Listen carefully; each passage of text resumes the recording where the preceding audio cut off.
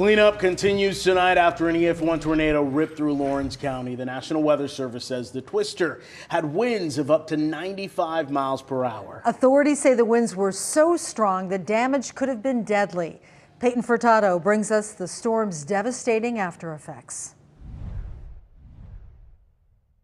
Thursday night, an EF1 tornado knocked walls down in Joanna like they were dominoes, snapping up roofs like they're nothing. This tin roof here belonging to a car wash close by, snapping trees in its wake as it touched down in Joanna, South Carolina.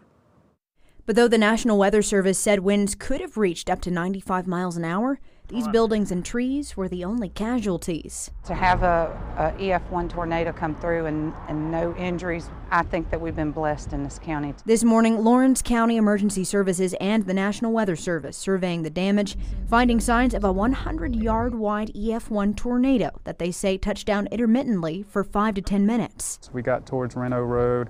It actually seemed like the path had gotten a little wider, and there were like numerous large trees either snapped or uprooted, damaging businesses and homes. Lawrence County native Johnny Jack says his boats, golf cart, and tractor lay under this rubble and enormous tree. I think I can pull both of the boats out, but the tractor's demolished. It's laying in. Everything's laying down on, the whole roof is fell in, as you can see. But the wind was so loud, Jack said he never heard the tree fall, and all he saw were dark clouds rushing overhead. As soon as we heard the siren go off, we knew it, and had alerts on our phones. So yeah, of course we said a prayer, sure enough.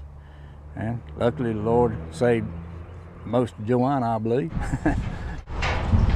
Lawrence County Emergency Management's Sheila Kirkland is thankful no one was hurt, but believes things could have been a lot worse for the community of just 1,500 people. If it would have come through a residence, then we'd be telling a different story.